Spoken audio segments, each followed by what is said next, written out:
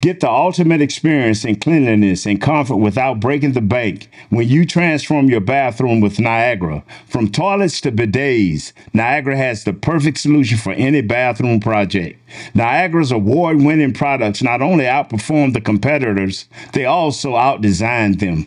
Thanks to innovations like stealth technology, Niagara's environmentally friendly products can use only half as much water as their competitors, conserving water and saving you money. And there's more great news for homeowners. You can now shop for Niagara products on Amazon or HomeDepot.com. Thank you, Niagara.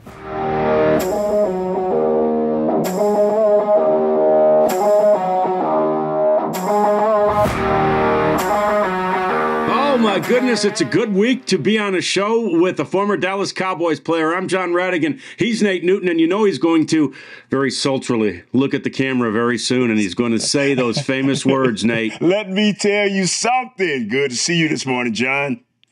Oh, man, it's good to see you. We appreciate Niagara for bringing us. Let me tell you something, and there is so much to tell you. And, Nate, all I can say to start this show is, here we go! Here we go. Yeah, ready. Here we go. Hey, and I want to get to cadence and stuff later in the show, but I think first, Nate, we've got to start. We can't bury the lead. We got to start with the starting point, which is that big victory over the Eagles. And I mean, 33-13. Nate, it felt to me like that score, like the game wasn't even as close as that score, and it was a 20-point win.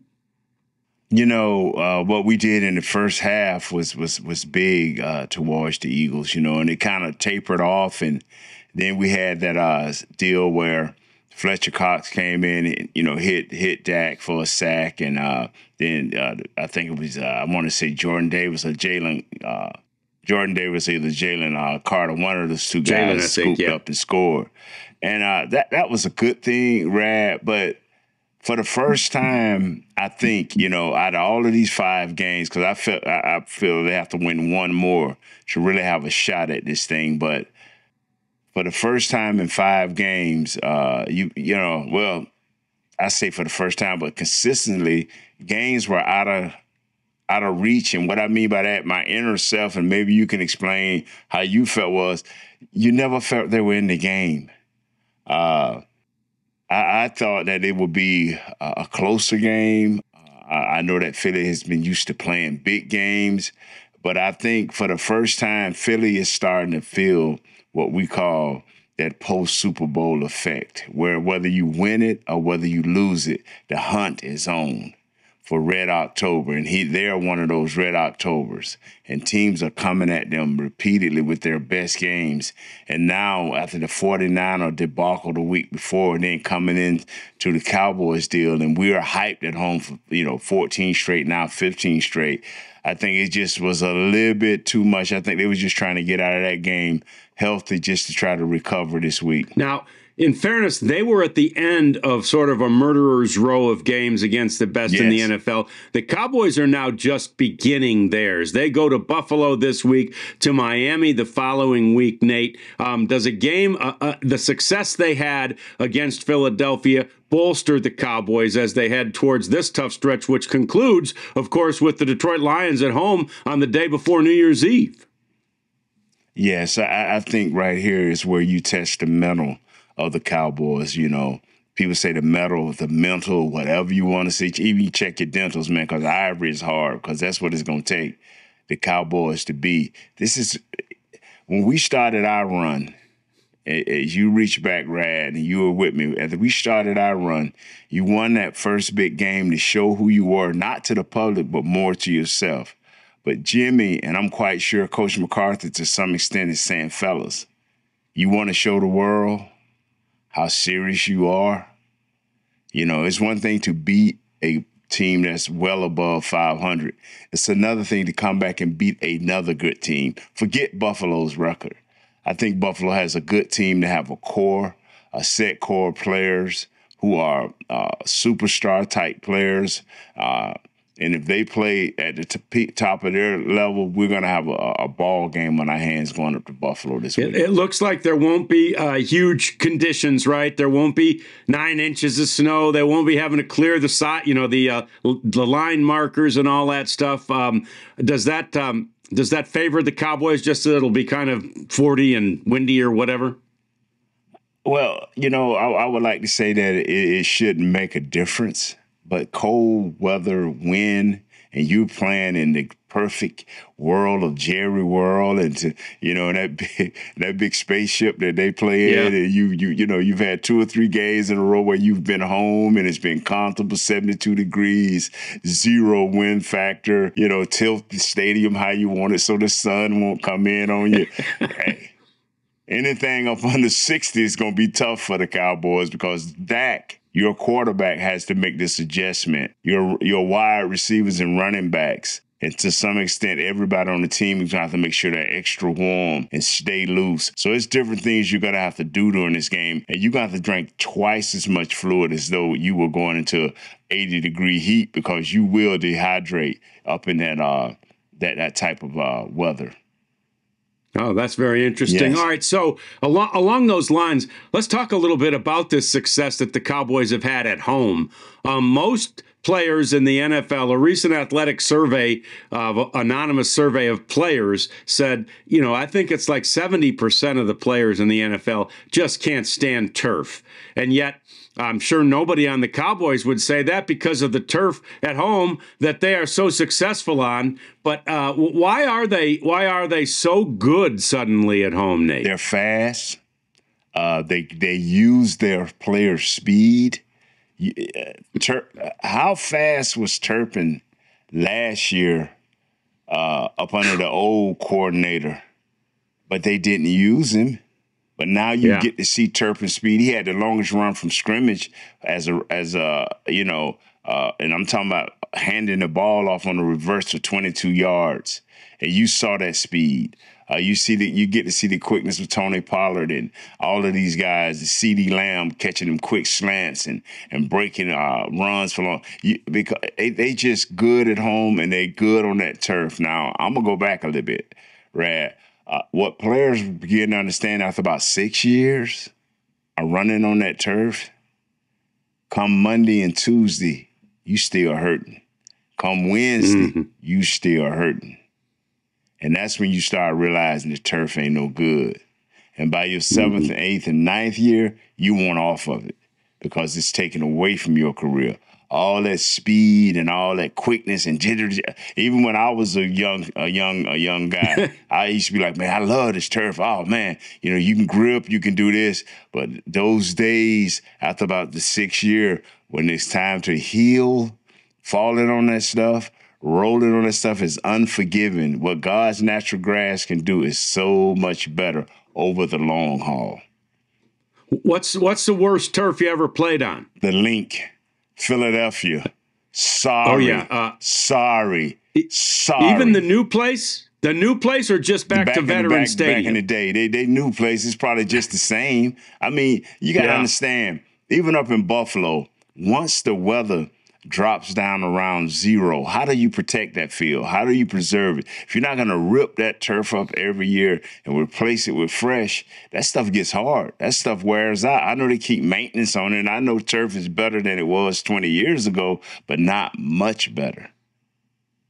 It's still basically carpeting placed over concrete. Yeah, just you get to go get old Goodyear tires and break them down. I don't know what rubber they use. I don't want to be the wrong sponsor. Get your old broke down rubber and all of this right here. Get you 4 inches of slab of cement, put the rubber there, put the green carpet on and throw some more rubber in it. And hey, we got the fastest turf in the world. Yeah.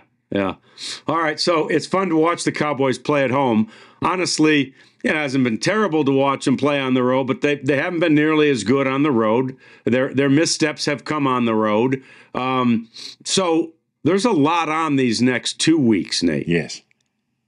We have Buffalo, and then we And then you have, I don't want to say the Commanders Detroit is our last game, right? So who did Miami's the one in between. How can I forget? Yeah.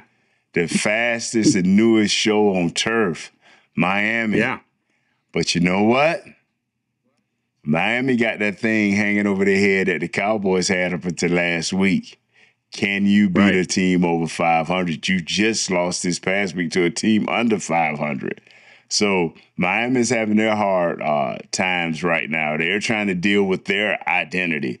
A lot of times, Rad, and I know I'm kind of getting off, is when you're a young team still developing, people think that Miami is there, but they have a new coach, and he's still trying to form his team. Miami is not there yet. Offensively, I think they can do it with anybody. Defensively, can you make the situation of big plays that need to be done? And I'm going to jump back even further. 3 turnovers 6 games ago, Cowboys lost. 3 turnovers this past week, Cowboys won convincingly. They still had a few penalties, but not the dumb plays, not running the route deep enough, putting your toe on the line as you're trying to cut up to score a touchdown, guy not checking into the game. You know, we had another one of those guys not checking with a ref, and it cost them a game, but we'll get into that later. But sometime when you're playing a better competition, or you playing within your conference or your division, and you need a win, these are the things that can crush you. Not checking in, stepping on the line, not running the route deep enough, you know, bad penalties at the wrong time. Rad, you've been around long enough to know that no matter what sport, baseball, you know, you got a hit and run, and the guy don't read it and don't take off and run. The guy gets a perfect hit, and the guy slowed about getting in the run, and the center fielder recover and throw him out. So it's always something. Basketball, you know, you're trying to go 2 for 1. You know, you got a good open shot, but you got a rookie to understand what's going on, and he make that extra pass, and the clock go off. Mm-hmm. Yeah, so it happens in every sport. It normally happens to teams that are immature or don't understand the bigness, the enormity of the game. You know, but once everybody understands what's at stake, the focus to detail becomes better. All right, so let's talk about the potential ramifications of this big win, Nate. The Cowboys, you know, I mean, if both teams win out, the Cowboys lose out on the NFC East because of the tiebreaker. Philly owns the tiebreaker. So they wouldn't, excuse me, if both win out, they wouldn't have home field advantage. Would facing Philly again at their place sometime during the playoffs, you know, would the game that happened last Sunday still resonate enough with the Cowboys if it's not in their own home? Would they draw from it? Would they be able to duplicate it on the road? That is why I said 6 in a row. Listen to me, Rad. Let me tell you something. That is why the old, wily, crusty vet Nate Newton said they needed 6 in a row. Not only beat Philly at your home, but now go to Buffalo, an adverse situation all around. Their team is good. The weather's kind of going to be hectic. You're not going to face that in Philly if you go that route. So, yes, win against Buffalo, and now that shows that, hey, we can play back-to-back good teams. We can win against back-to-back good teams. Now we can go in any type weather and deal with that, because that's what we had to do. You know, we had to get past the New York Giants. That was our nemesis back then. We had to go up there. Remember the Emmett shoulder? We had to go up there and win that game. Because if you go up there and win that game, that's putting the world on notice that we are the Cowboys. We them boys. And speaking of cold in Philadelphia, by the way, the load left game, you remember that one? Yes. The load left game might have been the coldest I've ever been in my life. And I grew up in Michigan. That was a cold day in Philly, Nate. Rad, that was a terrible day for me, because the world turned on Nate Newton. The world turned on the fat man, the kitchen. I went in the locker room, and I have never been cussed out and eyed and called fat son of us more than what I was. That day, I'm like, hold on, fellas. We played 60 minutes of football, virtually 3 hours here. It come down to one play, 11 guys on offense, and and the world was dropping the bombs on me. Rad, I mean, we went into that locker room. Troy didn't say nothing, but the look he gave me. Michael Irvin cussed me out. Tony Tolbert looked at me and wouldn't speak to me for a week. That's my roommate. I mean, it was, but you know what it did? It galvanized us. And the following week, the first short yardage play, the first touchdown that was in the red zone, guess what we ran? Load left and scored. Yeah. And got the first down. Because we were supreme. Even though we lost that game, we were supreme in our confidence. Whether we were on the road and whether we was at home, we were secure in who we were and our physicality. That's kind of how the 49ers feel. The 49ers have beat up everybody that's supposed to be somebody. They have physically beat them up, and that was our nature back then. Now can the Cowboys get a little bit more physical? So to the point where no matter what happens in a game, you can go on the road. And when you go to Philly, because Philly has a good chance of winning out. 2 against Washington, 1 against the Cardinals. Oh, okay. Really? Well, I mean, Washington hadn't showed up for a game in a while, not offensively and defensively. They may have their highlights on defense or they may have a spurt here on offense, but Washington hasn't shown up. Load left. New York hasn't showed up. I don't know. They got Danny DeVito. They got Goodfellas. Yeah. I don't. Bruh, they just won. They won 3 in a row. Yeah. So that but I don't hope on other teams. I hope on only my team. Yeah. That is the Cowboys. Yeah. And to your point, you can't count on Philadelphia losing again. Yes. They might, but you can't count on it, and you can't count on anybody else failing. You got to count on your own self. That's right. Let me say this right quick, Rad. You could. Coach Sirianni, whether you like him or not, I think he has the pulse of his team. And I think collectively, looking at him, looking at their players, and I tell people, for 2 weeks in a row, you could tell towards the end of the games, people are like, they gave up. No, they didn't give up. Player and coaches were trying to survive these 2 events. They was just trying to get out of there healthy. You see right now, A.J. Brown is raising Cain. Why aren't we throwing shorter passes like the Cowboys? Why aren't we doing this? Why you get so sensitive to this losing because you know that you should be winning or competing better than what you are. And as a player and as a coach, the coach is thinking, hey, what can we do to get these players in better position?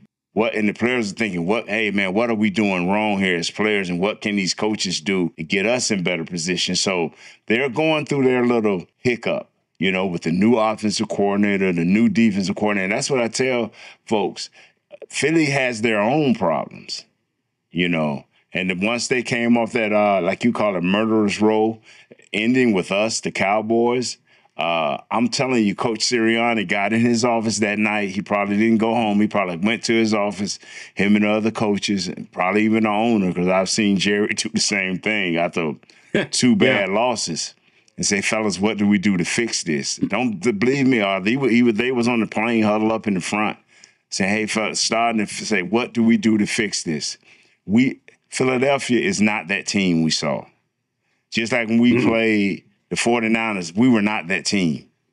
Right. Just when that bad moves we had with Philly to get first time, you saw a better team.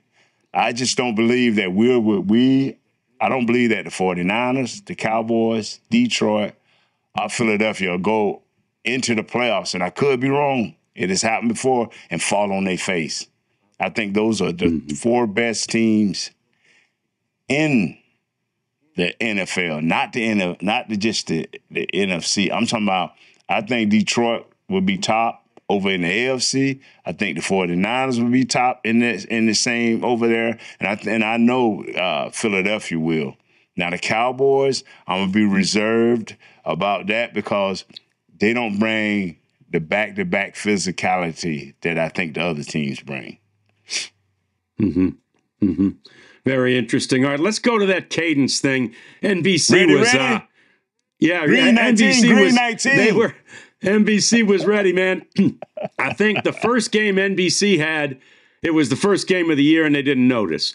Then the last time NBC had the Cowboys, we got crushed by San Francisco, so you couldn't talk about the Cowboys anyway. Man, they were having a field day. Collinsworth, and I like Collinsworth, but they were having a field day with the "Here we go," and Collinsworth was trying to explain it, Nate, with the whole cadence thing, and I don't think he did a very good job. So let's talk about the cadence. That's obviously the phrase, right? The phrase that pays for Dak Prescott. Is that always present in the cadence? Is there always a trigger word or a trigger phrase like that? We have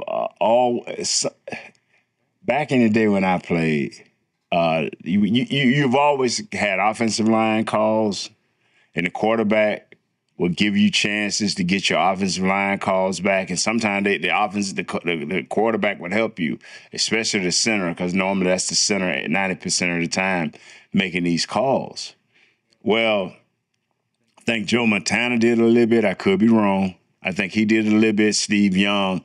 That has always, I think, been similar to the West Coast and how they did things because they changed plays as they walked to the line. Whereas by our old offense, we didn't change plays. Gotcha. We just adjusted to whatever defense you gave us. And so when they see something, that's why they like to hurry up and get out of the huddle. And so you will hear, what's the great quarterback for Green Bay? Now he's with the Jets. Oh, yeah, Rodgers. Rodgers, his green 19, green 19. Some guys be like, set, set, set. Here we go.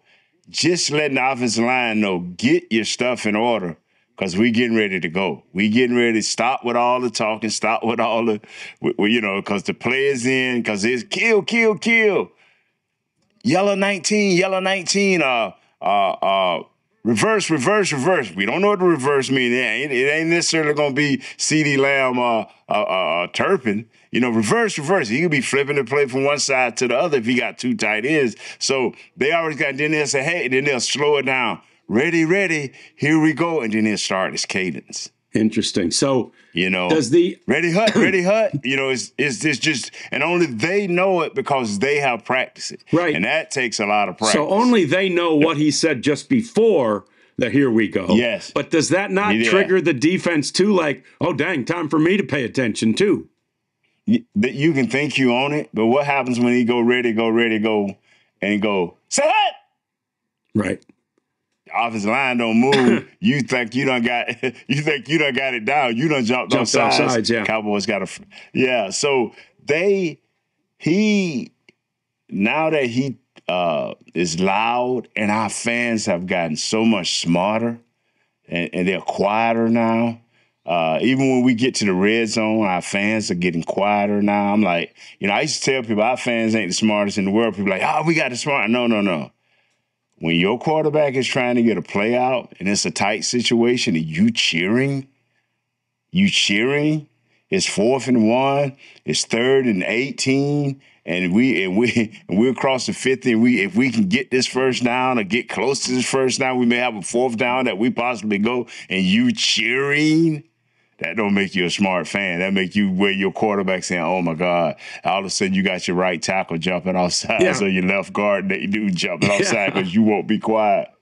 Yeah, so, but now our fans, they are so in tune to it because I think now they want to hear. They want to hear this quarterback go through his cadence and do what he has to do. And Dak is really starting to master this offense. He's starting to move around. I'm loving this old Dak. I'm loving this Mississippi State Dak. Yeah. This is the guy I saw back in college in his first 2 years in the NFL, man. Move around, give his receivers a second chance. But that cadence thing, that is something that I think has always been a part of the West Coast. Gotcha. I saw Brett Favre. We went up there to play them. He beat us to death with that. I'm serious. I think for like 4 or 5 series straight, he called the plays. Depending on whether Darren Woodson was coming up into the slot, to cover the slot back, or to cover a tight end, he'd be like, ready, oh, ho, and he'll point right at Woody. Da. He'll say something. Here we go. Yellow this, blue that, and he beat us to death. I got hurt that game. I hurt my knee, and that was one of the blessings God gave me to get out of that cold and not to take that whooping with the team. Yeah, that's another cold place up there now. Yes. That's really interesting. I get that it's a West Coast thing. And speaking of the West Coast, you talked about A.J. Brown saying, hey, why don't we do these quick passes like the Cowboys do and stuff? Man, like, it isn't that easy, is it? This has taken a minute to get it fully installed, but it appears to me, and the offense scored on each of their first 4 possessions in the first half last week. Man, it looks like this offense has really begun to click with the West Coast, Nate. Is that accurate? That is accurate, because you understand we was getting the ball out quick the first part of the season. But what everybody was saying, we have no long plays. We have no long developing plays. We can't throw the ball long. Well, they had to get the offense in. They got the offense in. We got our offensive line playing well together. We got our running backs in sync with the offensive line. And now every now and then, you notice we'll drop back there with a 7-step drop and take it deep.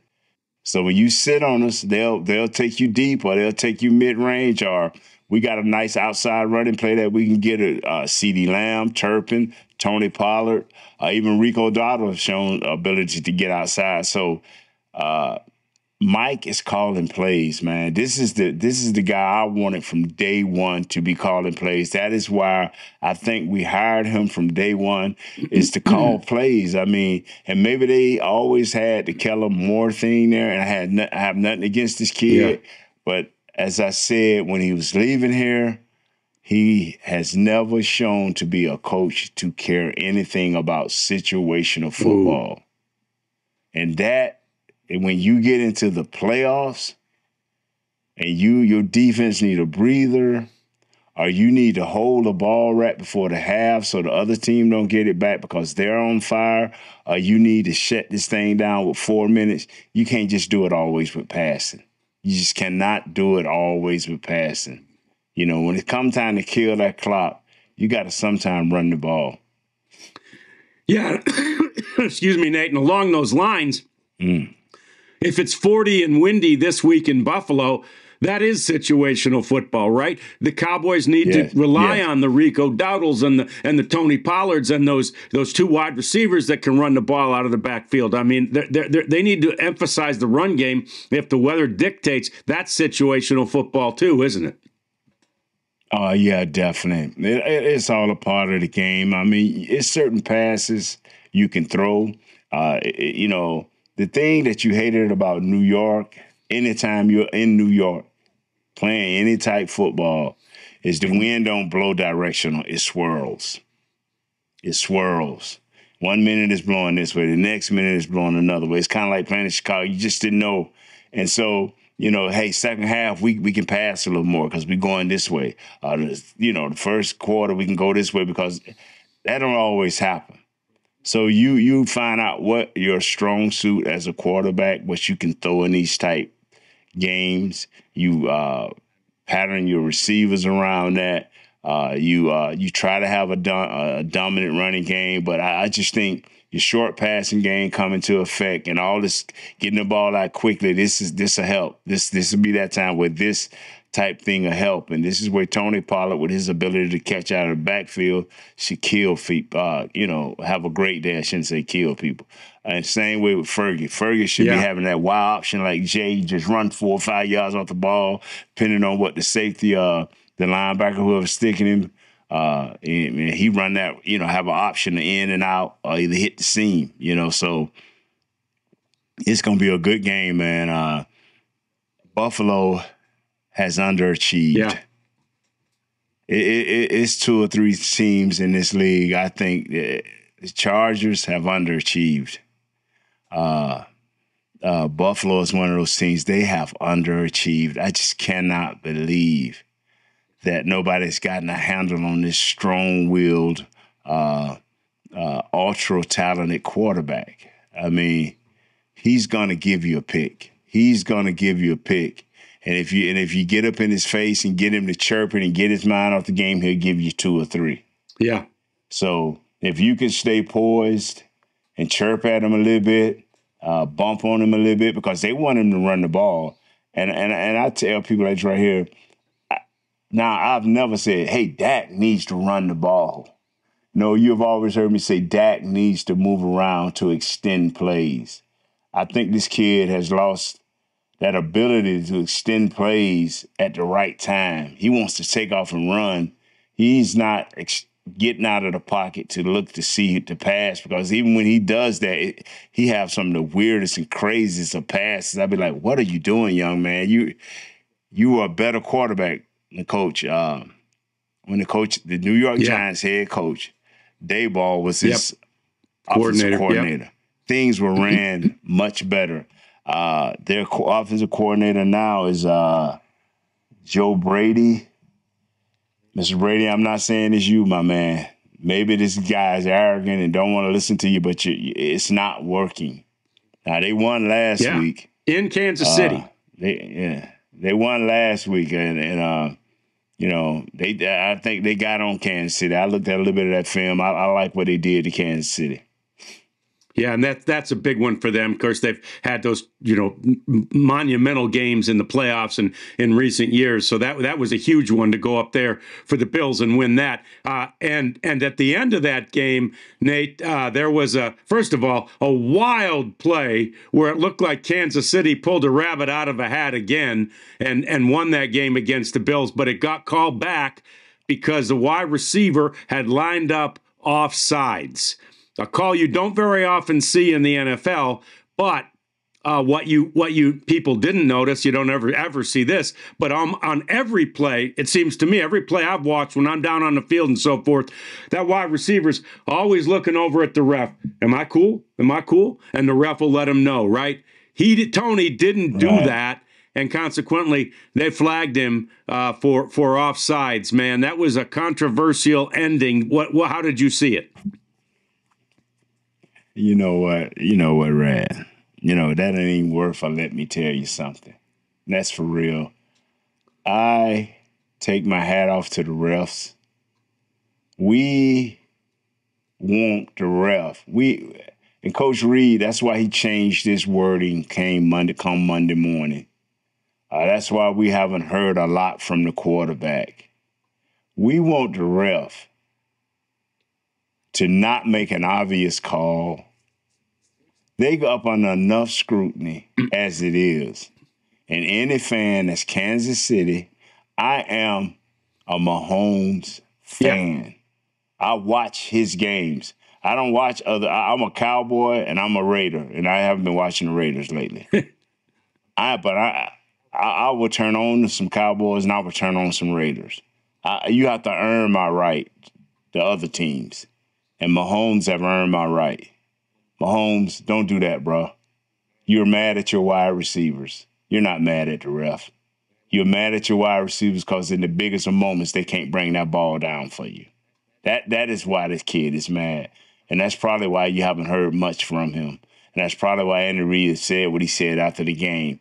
You don't want the ref to not make the calls. So, I mean, nah. What is right was what the ref did, and what fan is, even chirping the other way. Come on, man. Get out of fantasy football, stay out of Vegas, and you'll be all right. Yeah. The one thing we saw Mahomes, I think maybe yesterday, Mahomes came out and said, he regrets, the way he acted on the sidelines because, it sends a message to the kids and all that. You guys know all about that sort of, people look up to you kind of attitude and stuff. And it's more acute for a quarterback.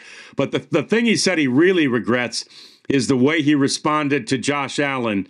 And I suppose that's another quarterback thing, right? I guess quarterbacks have to sort of like coaches do, right? They have to go greet each other. I mean, the left guard, you don't have to go seek out the left guard from the other team at the end of every game, right? Nah. Quarterbacks, even when we played, Troy would, Troy didn't like Philadelphia, Troy didn't like New York, but he always greeted their quarterbacks. It's always been the quarterback club. Okay. That was, hey, man, I'm getting paid after this year. Hey, have a great season because I sure need to get paid this year. They got that little secret double handshake. Money. You know what I'm saying? Oh, man. So, I remember when I first started covering the NFL because, we're allowed on the field right there at the end of the games. And I would see guys leaving the field, and they would see, and they lost. Again, I was covering the Lions at first, so they lost almost all the time. And they would see college teammates and stuff, man, and come up, be hugging on them. I was so happy to see them, big smile. Then I'd get in that locker room, and, man, it was like a funeral in there. And I'm like, wait, I just saw you on the field. You were happy a minute ago. What the hell happened here, right? I wanted to get a good interview out of you. That fake, that fakeness, bro. Yeah, the guys that hate losing, you would know because like you say, you'll see them shake, and I was so glad when Jimmy came. I was so glad. I love Tom Landry. I love Coach Landry. But I was so glad when Jimmy came and Jimmy said, "We ain't got to shake hands. If it hurts you to lose, you ain't got to shake their hands. Forget them. I ain't shaking no hands." Why are you like, "Thank you, Coach"? Yeah. And from that day on, I ain't shake no more hands. No kidding. And I brought Rad. Listen to me. My gamesmanship is during the game. I have never played. The only way you would get a dirty Nate is you try to hurt any of my stars just out of meanness, ignorancy. I'm coming at you. I'm coming at you with everything I got.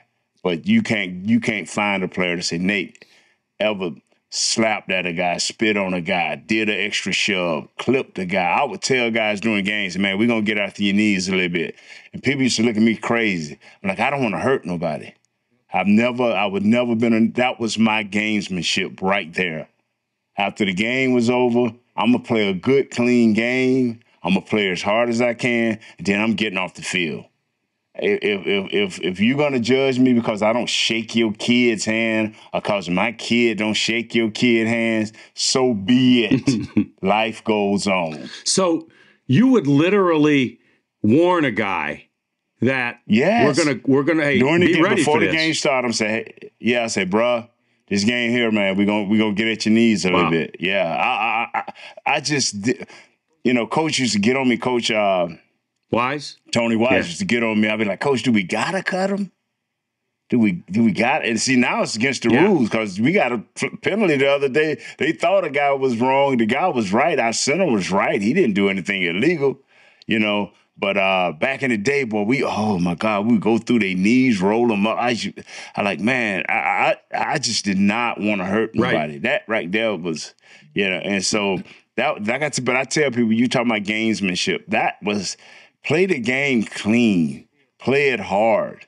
Then if you feel like just walking on the field because you've done the right thing, that's your right. A lot of times our media and moms and dads who cuss and let me tell y'all something. I do not listen to the fans anymore. I take the fans with a grain of salt because the same people that tell you to shake hands after a game is the same person that's up in the stands in front of their kids, cussing, drinking, acting the fool. I've been to Pop Warner games, moms, dads, cussing, acting crazy. Which would you rather have? And I'm just being honest, as a parent. I'm talking about as a parent. I'd rather for my kid to see me up in the stands, cheering for my team, doing the right thing, game over, walk away. Or be up in the stands, cussing, talking about the other player. I've been at college games where after games, these kids done played their heart out, and the parents over there just talking about the quarterback. I mean, is that gamesmanship? And one lady tried and gave me, what do you think about the quarterback? He was so sorry. The defense played so great. I said, ma'am, I don't do that. The game is over. Yeah. So when I hear fans want to chirp in about being the right type of person and being the right type of guy and shake their hands and you know what? I tell people, like, if you played as hard as I played and clean as I played, you can walk off the field feeling good about yourself. That's what I tell people.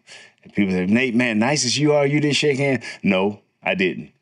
I didn't shake. I didn't want to shake hands to a man that beat me half to death. But I ain't shake Jerome Brown hand. Jerome used to be like, see you later, home. We was homeboys. He was from Brooksville, Florida. I was from Orlando, Florida, an hour or two away. We knew each other in college. We knew each other when we got to the pros through Mike Irvin. But I wasn't shaking his hand. That was some of the terriblest whoopings I took. I wasn't shaking your hand.